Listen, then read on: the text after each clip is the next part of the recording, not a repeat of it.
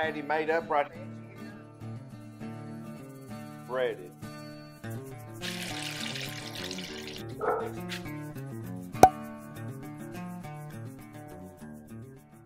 Well, guys, as I told you last night when we were finishing up the processing of the pig, that I was going to try to show y'all just how we fix this wild boar or wild sow. So what I've done, hey, we saved us some meat out, some of our ground meat, and I've just got that patty made up right here, just like a hamburger patty, like you would do. And give you an idea, a friend of mine put me onto this Texas Brothers barbecue dry rub, and that's all I sprinkled on this tonight. I've got the pit boss going, and it's about 300, so I'm going to check that first. I'm going to go ahead and throw these on, guys.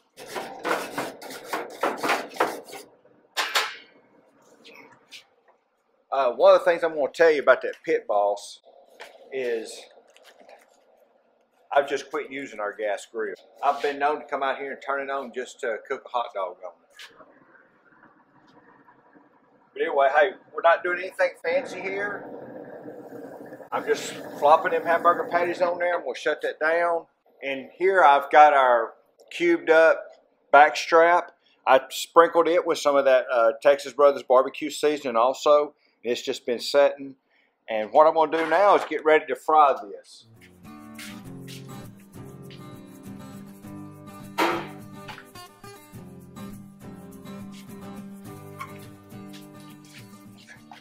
I've got me just some flour here with some peppers. All I put in my flour. I don't want to get this too salty, so all I did with my flour was I've got it with just some pepper in it. So what I've learned, the easiest thing to do here is to go ahead and just get these breaded.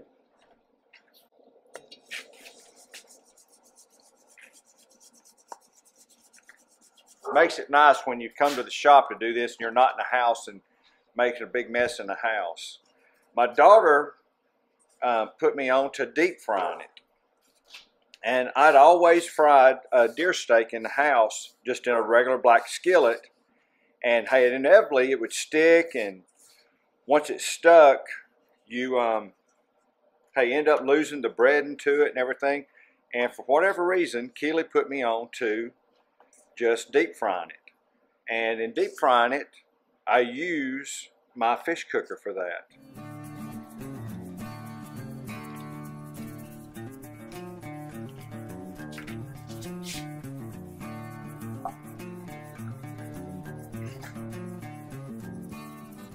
So here you can see we've got it all breaded. So now fish to get ready to take it and go to the grease with it here. So I've floured it, and I've got my milk and egg bath here. And I'm just going to plop these, dip them, and then plop them back in the flour real quick. And kind of let them drain off here in the pan.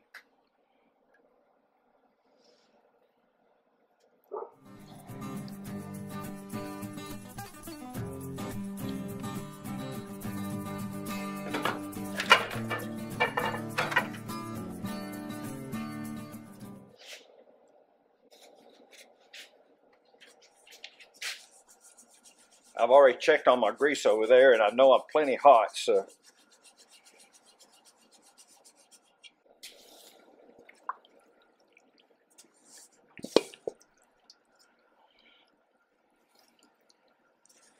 And we're frying this in peanut oil, guys.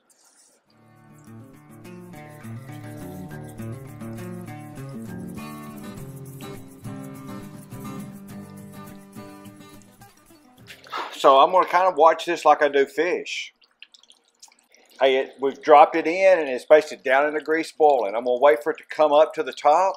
Once it comes up to the top, I'm going to let it fry. I'm going to flip it over, and then I'm just going to wait till it gets to a nice, pretty brown consistency there.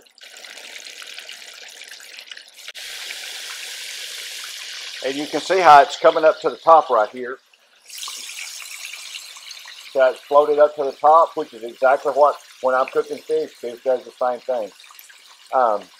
You got a piece right here that's still down in the grease pretty good and bubbling. So right now we're just watching it, and hey, all I know to tell you is it's just a experience thing on when you know it's done or not. But I'm just trying to get a nice golden brown color to it.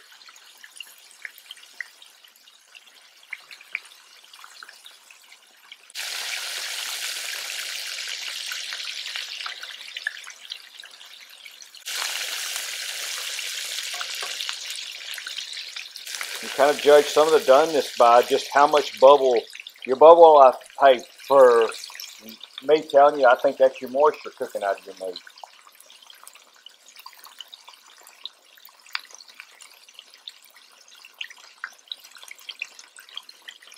So guys, I'm just kind of watching it here, looking at it, and I'm just going to kind of pull a piece up and just kind of show you what I'm going to start looking for in it.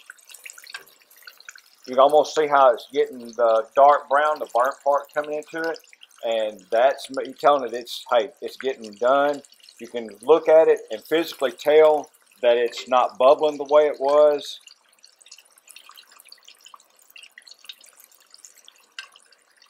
And that, hey, the darker, I mean, you don't want to burn it here, but that dark color to it, that's getting it really good and crisp for you, which is what I like.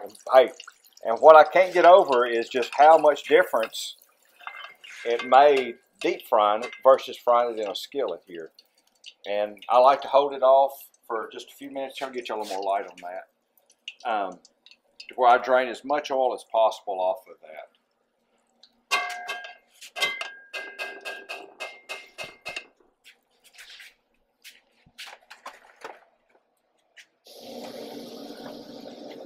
So guys, I'm looking here at hamburger patties. I'm going to go ahead and flip them over. And one thing to be mindful of on these hamburger patties, they're really lean, so they're not going to take long to cook right there. But you can see we've got some good grill marks on them. Those will be coming off pretty quick. Guys, I've dropped the last batch of the chicken frying in right here. It's just about ready to come out. I'm going to let that keep browning just a little bit more right there. Let's look at our hamburger patties over here.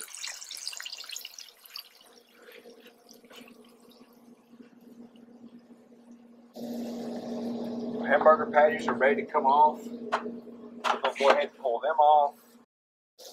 So guys, as you can see right here, I got my hamburger patties out. I'm going to the house. I'm going to try one of those. And we're going to reach right over here. And our chicken fry is ready to come out.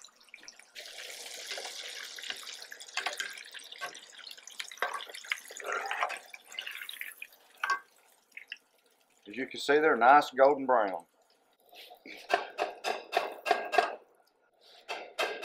I don't know how to talk enough about what you eat and how you fix it and everything.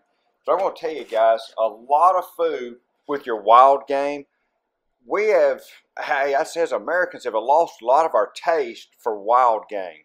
The one thing about this pork though, I could serve this tonight with gravy and mashed potatoes, and I don't think anybody could figure out that I had served them wild pork tonight. The hamburger patties, they could tell those because they're a little drier, but with the chicken fry, I could just about fool anybody, I think. But guys, hey, don't be scared to get out there and try stuff. And when somebody starts talking about food ain't fit to eat, try it for yourself before you let somebody tell you that it ain't fit to eat.